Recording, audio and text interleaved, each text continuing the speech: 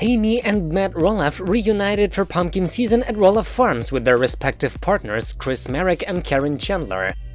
Matt shared a photo on Instagram Thursday of himself and girlfriend Caryn Chandler joined by Amy and her husband Marek. They were accompanied by Matt and Amy's son Jacob, his wife Isabel, and their son Mateo as they all sat on haystacks at the Roloff Farms surrounded by pumpkins. There was even a cute dog involved in the festivities. They wrapped up filming of their annual fall festival over the weekend. First weekend of 2022 pumpkin season in the books, a massive success despite the challenging supply chains and crazy economics, the Little People Big World star wrote.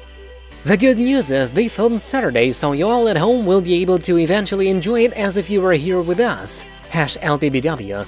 Big thanks to Amy and Chris, and of course Isabel, Jacob, Caryn, and all of our amazing staff who go beyond the call to put our fall festival on year after year. He continued, adding that there is a big new announcement shortly concerning his farm.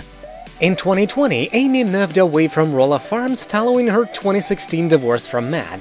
After raising 4 children with her ex, twins Jeremy and Zach, both 32, daughter Molly, 29, and Jacob, 25, and running pumpkin season for years, Amy said goodbye to the property she long called home. Still, in 2021, she returned and tied the knot with Marek at Roloff Farms in Hillsboro, Oregon.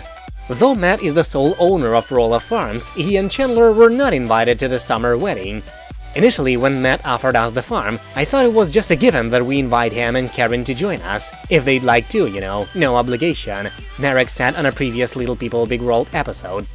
But then I saw where it could be awkward for some people that were going to be at the wedding, and especially maybe for Amy. Matt nonetheless played a significant role in getting Roloff Farms ready for the newly married pair's special day. Ahead of the ceremony, Matt was racing at full speed to get a building on the farm completed. He later shared photos of Roloff Farms once it was ready, noting that it was never looking so good.